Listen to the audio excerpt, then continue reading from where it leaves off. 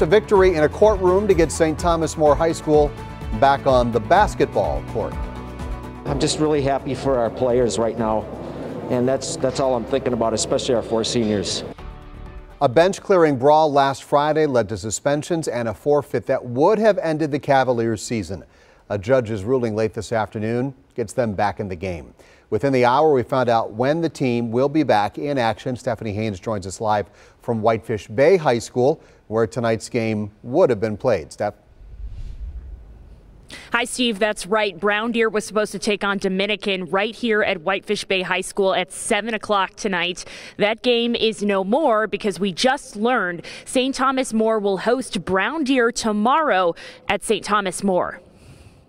Following a court hearing Wednesday afternoon, players from the St. Thomas More varsity basketball team circled up around their coach. A Milwaukee County judge ruled the St. Thomas More team must be reinstated in the state tournament. I'm really happy for our team that we get to play, in particular our four seniors, that their season's not over. Following a fight on the court during the team's game with Fuller Academy last Friday, the whole team was suspended for leaving the bench.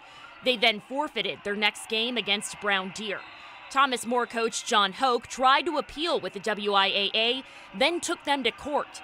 His attorneys took issue with the WIAA suspending the whole team, pointing out 5 players were already on the court at the time and say video shows some of them walked away from the fight. There were 4 kids who couldn't have left the bench, 5 kids that couldn't have left the bench because they were on the court at the time. The attorney for the WIAA said St. Thomas More didn't have to forfeit, and rules are rules. The rule says nothing about intent for good reason, because if we had to litigate every student's intent for leaving the bench to decide whether he had proper intent or intended to start a brawl, officials would never be able to make a determination. Then the judge made her decision. St. Thomas More can play. And so therefore I'm going to grant the temporary restraining order. The WIAA responded in a statement that reads in part, quote, "As difficult as this situation is for everyone with inherent interest in the outcome, the WIAA has the responsibility to uphold the integrity of the rules of education-based athletics as established by the member schools." In the meantime, fans who showed up to watch Brown Deer play Dominican Wednesday night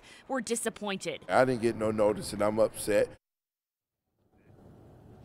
Again, St. Thomas More will host Brown Deer tomorrow night at St. Thomas More. For now, live in Whitefish Bay, Stephanie Haynes, TMJ4 News.